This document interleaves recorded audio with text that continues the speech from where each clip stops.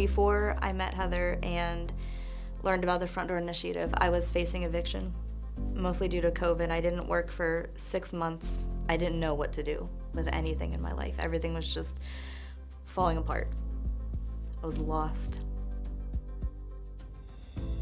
Where I would be if I didn't get hooked up with her at the Front Door Initiative, I'd probably be on the streets because I wasn't working at the time and I couldn't pay my rent. And she helped me out a lot. She kept calling me back to make sure everything went through, checking on me. They treated me like a human. They treated me like I was their best friend.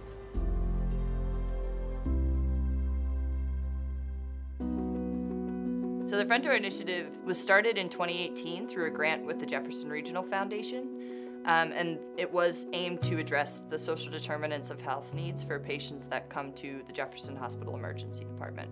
Social determinants of health actually account for 80% of someone's overall health. I like to think of them as like a three-dimensional web around a person. So they're all the factors outside of someone's clinical condition that impacts someone's health. So that could be the community that they live in, the safety of that community, the safety in their household, their access to transportation, their access to food sources like grocery stores, their financial security, the housing stability as well. So there are a lot of different factors outside of someone's clinical condition that impact their health. Community health workers can address the social determinants of health by really being that support system for a patient. They offer their knowledge of the resources that are out there. There's a lot of people that don't know all the resources that are available to them. We also work with the emergency department to make sure that nurses, techs, everybody in the ED knows about social determinants and that the Front Door is there as an option.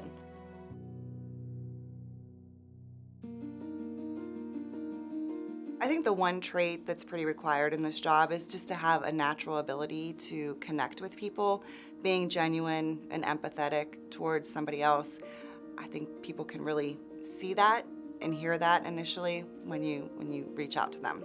She just said, like, I just need you to listen. Just tell me what, do you need anything? What is, and I think I just like burst into tears and I was like, I just need everything. Like, I have nothing. I don't know what I'm doing. I don't know where I'm going. I don't know how I'm going to get to work. I don't know where I'm going to work. I don't know where I'm going to live.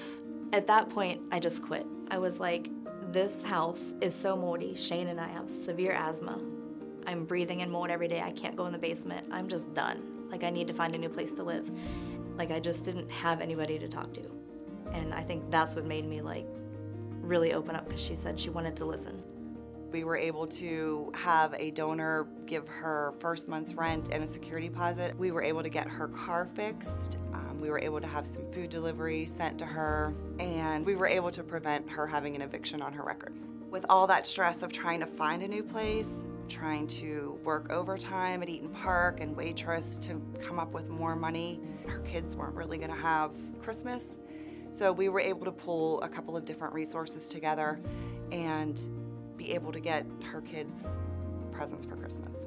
Whenever they dropped off the Christmas presents for the kids, I cried every time. I've always wanted to just be able to give my kids more than I had growing up. And in that moment, I wasn't able to. But they helped me be able to provide for my kids, and that's all that I wanted. I was having a lot of panic attacks that were causing me to get really ill. It was like I couldn't leave my house. I was scared for no reason. There would be times I couldn't leave my house for a week. I lost my job and I was having trouble with rent. The previous doctor that I was seeing wasn't treating me right, and I just felt like I wasn't getting no help there. Like, hey, we'll take care of you, you're done. You're out of your panic mode, go home, One of the things is we don't want it to be just like a call center where we just hand them a resource and say, here you go. What we wanted to develop was sort of a road to self-sufficiency for our patients, being that in the beginning, we'll do it for you, and then in the middle, we'll help you, and by the end, we really want them to be able to do it on their own. When I finally wrapped everything up, he had gotten a new PCP, got on the right medication, hasn't had any more panic attacks, is back to work, and did get the emergency rental assistance for all of their back rent and all their back utility. Social determinants, they affect everybody, and there's not a really clear pathway to say, this is what you do when you're facing an eviction. This is what you do when you're under financial stress. There's nobody that says these are the steps you take, and often stress makes it really hard to find those steps that you want to take.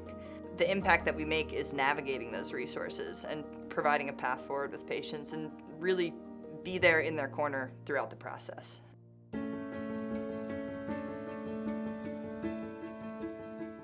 It meant a lot to me. Like I felt like somebody actually cared. I'm just ready to live my life and enjoy life now. Go out and actually enjoy the weather, something I haven't done in probably a few years because of my anxiety. My girlfriend sees how improved I've been, and you know, it's a world of difference. I'm loving life again. I was at the lowest point in my life, and now I'm not lost anymore. I was just stuck, and now I'm just, like, I'm free. That's how I feel. I feel free and happy again.